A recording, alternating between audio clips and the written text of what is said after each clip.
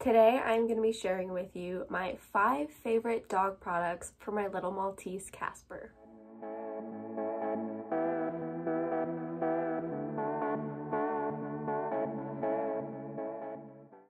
Hi and welcome back to my channel.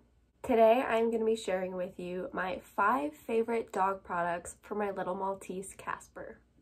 So Casper is the first dog that I've owned and I've had him for a year and a half. And let's just say it was a learning process to figure out what worked for him and what didn't. The first major thing was his food. So when we got him, they gave us food to feed him, but he didn't really like it very much. It was like puppy dog food, and we just thought he was a picky eater. He just would not eat it. So we had to switch him over to wet food, which wasn't the best for him, but it was the only way that he would eat. So we finally ran out of the dry dog food because we would mix it in with his wet food, and we decided we wanted to try a different brand, maybe something that he would like. Additionally, his current food and the wet food were causing him to have really bad tear stains. So basically, he is a bright white dog, and he would have like these brown lines, and his face would be so brown because of the food that he was eating. We did a lot of research. So my boyfriend spent a lot of time trying to figure out what food would help him with these tear stains, and this is what we came up with. We got him the Hills Science Diet food for small paws because he's small and he's an adult now because he's 1. Let me just say, he loves this food. He devours it, which is so good because we didn't want to feed him wet food for the rest of his life. He loves it and it's so healthy for him, so there's a win right there.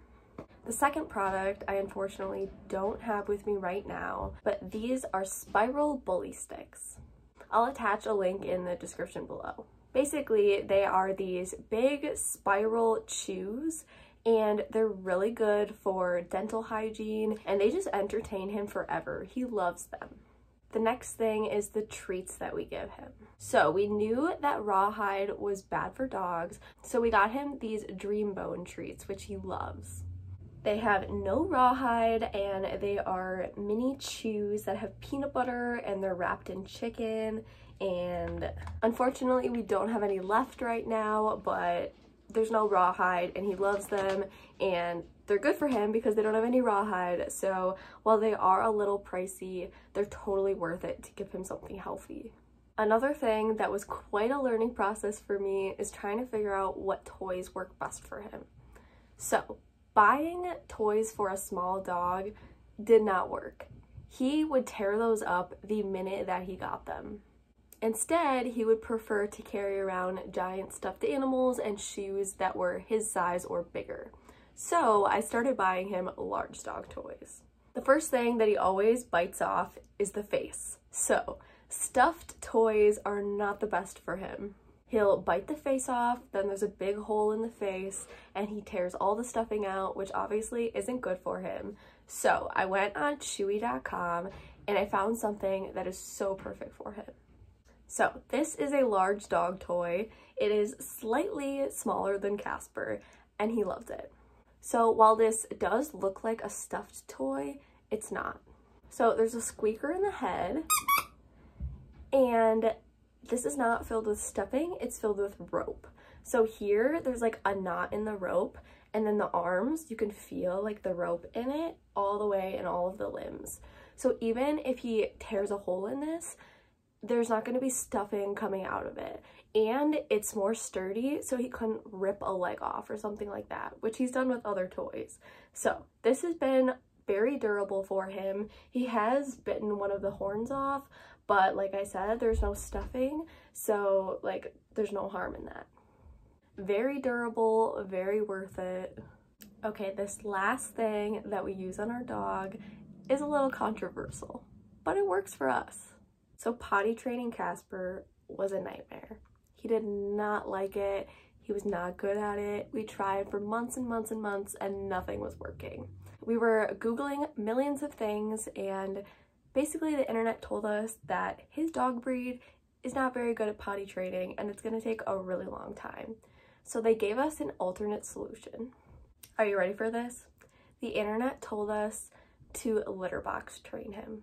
While we did think this was crazy, we were desperate. We had been trying to potty train him for months, so we decided to try it. And let me just tell you, it is the best decision that we ever made. So of course we still bring him outside and we take him on walks, and he goes to the bathroom when he goes outside now, but it is so convenient having him able to go whenever he needs to go. When we were potty training him, he would go pee outside, come inside, and then pee again 2 minutes later. They have such small bladders and they could pee like every 10 minutes. So having it there for him all the time is so convenient. He can go without us, like we don't need to wake up in the morning and take him outside. And the vet also told us this, with small dogs like this, they're very similar to cats. So it's honestly not that weird that he uses a litter box. He doesn't have accidents in the house. He will go outside if we're outside, but he doesn't have to.